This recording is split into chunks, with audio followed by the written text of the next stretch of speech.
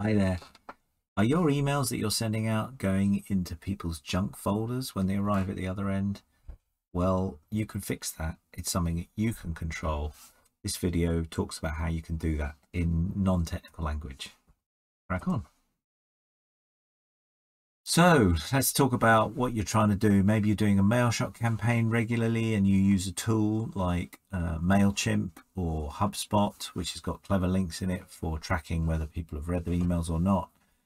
And what's happening is you're sending out 200 emails and practically all of them end up going in the junk folder of the recipient. So your mail campaign was a waste of time. Why is that? Well, let's pretend you were doing it on paper. Now, when you send out a letter in an envelope, you've got the address on the front of the envelope.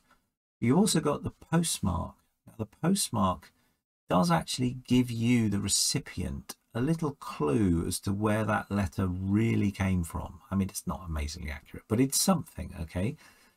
Now, when it comes to emails, there is a sort of equivalent thing that you can look at an email and you can look inside at the hidden information, and it gives clues about the actual place, the actual address, numerical address that this email came from, as well as who is claiming to have sent it.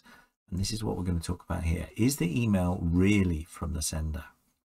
So let's talk about an email that's come to you, and it's from someone at mydomainname.com.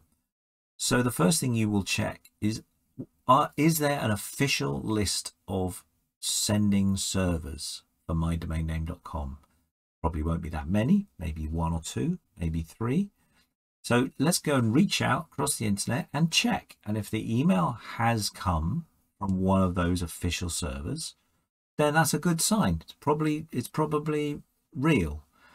Whereas if the email has actually come from a different server that's not on that list, or maybe the person at mydomainname.com has never bothered to set that list up, then you're going to be suspicious. You don't know whether it's come from the right place. You might well treat it as junk.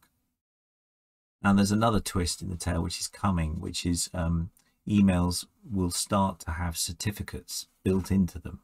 And the certificate must match a copy of the certificate, again, registered across the internet somewhere, and your email program goes and checks and says, well, if the certificate matches, that's definitely good. And if it doesn't match, that's definitely bad. Now, this security setting is being tightened at the moment. It's not mainstream, but it's coming. Okay, so how does a mail program like Outlook or Apple Mail or Google Mail, how does it check? Where does it go? What does it look for? So there's a bunch of settings that belong to your domain. So, you know, I have itforbusinessuk.com. There's a bunch of settings that relate to that, which contain things like, where's my website? If somebody wants to go to www.itforbusinessuk.com, where do they go? How's that translated? If someone wants to send me an email, where does email get delivered to? Well, this kind of stuff is all in my DNS settings. There's another one, which is when you configure an Office 365 account, all you do is put in your email address and your password. Well, how does it figure out how to work out whether that's okay? And all that information is in my DNS settings. Okay, then the new setting there is, well, it's not new actually, but what's the official list of email sending servers for my company? And as I referred to before, is there an official email certificate? Okay.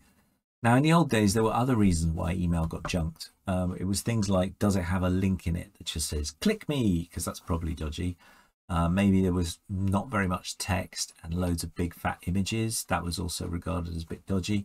I mean, these days, you have, well, the buzzword is artificial intelligence, but basically you have computer programs running algorithms that scan every single email and decide, that's dodgy, that's not dodgy, I'll give it a rating. If the rating's too serious, it's probably junk. It's more about this official sending server business at the moment, and soon it will be about the certificate thing. Now, the other situation where your email fails, it just doesn't arrive. Now, that could be that the user has got an upstream filter. In other words, they don't get any emails unless they've predefined who's acceptable. So that is increasingly an issue. So you, again, as the mail campaign manager, you need to tell people, please make sure you've added my email address as okay. Okay, and now how do you get these complicated DNS settings right for your domain? And the bottom line is DNS really, really matters. It matters more and more and more. And it's been creeping up on us for 20 years. Up to about 5 years ago, you could get away with the default settings and most things would work fine. And for 80% of the default settings, if you get it wrong and then you realize 10 minutes later you need to change it, it's fine. But for about 20% of it, it is not fine. It's a real problem if you mess up your DNS settings. The second point to observe is that, particularly for email sending, this thing where the official list of servers, for years and years, this has been a setting you could have put for years and years and years. I mean, 20 years. Email programs didn't mind. They sort of weren't checking that hard. But in the last 18 months, 2 years, it's become much more important. I had a friend contact me and I said, your email's going into my junk folder now. And he said, well, I haven't changed anything. And that's the point. He hadn't changed anything, but the rest of the internet had. And programs like Outlook were getting more picky and more fussy. So you need to get these things right. The other problem with DNS is you got your web developer on one side, you got IT support people on the other side, each saying it must be like this. This particular bit must be correct. And you end up with a bum fight. And if they're not compatible, what are you going to do? And the answer is just get an independent specialist, a referee who will look at the requests from all the different people saying, I need it to be like this. And they will merge them together correctly and get everything set up.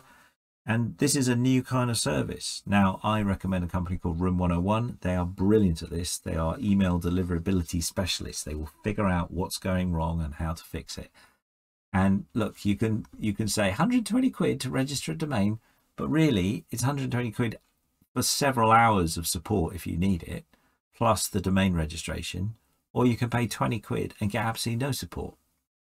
I mean, it's a no-brainer to me. Pay for the expert, because more and more you need that expert. So sorry, that's a long rambling video on why DNS is so important and how you can use it to get your emails to not go into the junk folders for people. It's nothing to do with whether it's a .co.uk or a .com domain. It's nothing to do with that. It's about getting the settings right. So good luck. Contact me. Please like and subscribe. And any ideas for future videos, drop me a message. Alex at itforbusinessuk.com.